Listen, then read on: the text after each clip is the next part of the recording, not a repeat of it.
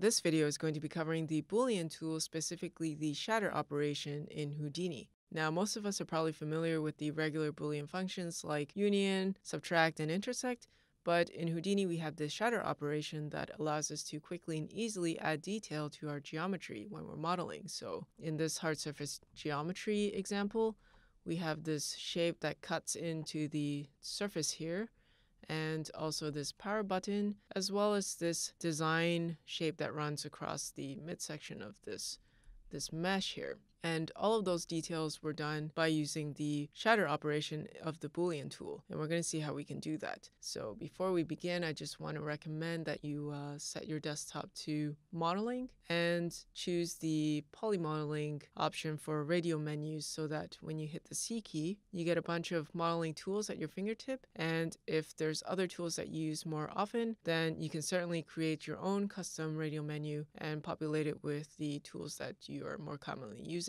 That said, I'm going to hit the Control B key now to continue and bring back my network editor window. I'm going to turn off visibility on this guy and hold the R key and select these two to turn on visibility on them. And if I hit the W key, I can see that this bottom cut geometry is actually that shape that was cutting into the geometry that we saw earlier. And if I double click to go inside, it's just a curve that I did a bunch of operations on, and I turned it into a closed polygon geometry that I appended with a null, this out underscore bottom cut, so that I can reference to it when I'm working in the main body geometry sub later. So I'm going to hit the U key to jump back out and go into the main body. And here's my network for this main body surface here. This is basically my construction history, if you will. And so let's do the Boolean operation to have this geometry cut into the surface. And we can reference it by using the object merge sub. So hit tab key and type object, select and put it down, and then just going to name it. And I'm going to hit tab and type Boolean and put down my Boolean. Now, if you're wondering about the shape, I just did a custom shape and colored it earlier. You can do that later on. So now let's grab these two and just drag and drop it into the first input. That is going to auto-populate the second input, so you don't have to manually click and drag it.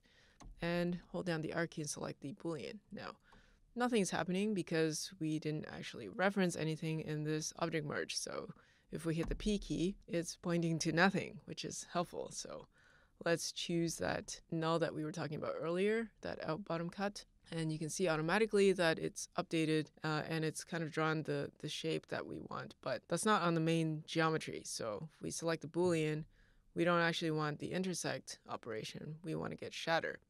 And now if we look at it more closely, it's almost like we have this curve on surface from that intersection, which are actually the seams that are here, but they're not turned on. So let's apply a bevel, which is going to give us that geometry going in look and see what these seams are doing. So I'm going to hit tab and type bevel, just put down a poly bevel and set the display flag on it. And nothing's happening because first our offset, like our bevel amount, is set to 0. So let's put like a very small number. And you can see that Houdini is trying to bevel everything because there's nothing in the group indicating that, Houdini should bevel anything else. And so now when we go back to Boolean, we want to enable the AB seams output, which are those quote curve on surfaces that I was talking about. And I'm going to just call this bottom cut, underscore AB seams. And now for the bevel, I'm going to choose that seam, those seams that were generated. And now if I just increase the offset, the bevel amount, I can very easily and nicely add some detail on that without doing a whole lot of work. So I can also go back to the bottom cut and adjust the bevel amount here so that it's a more rounder shape, like so. And now if I go back to the main body, it's updated there. And now if I hit the W key to see it shaded, some of you may be disturbed by the shading, and we can remedy that by hitting tab key and putting down normal and setting the weighing method to face area, and I'm going to set my cusp angle to 40. Now I'm going to jump back out with the U key and turn off visibility on bottom cut.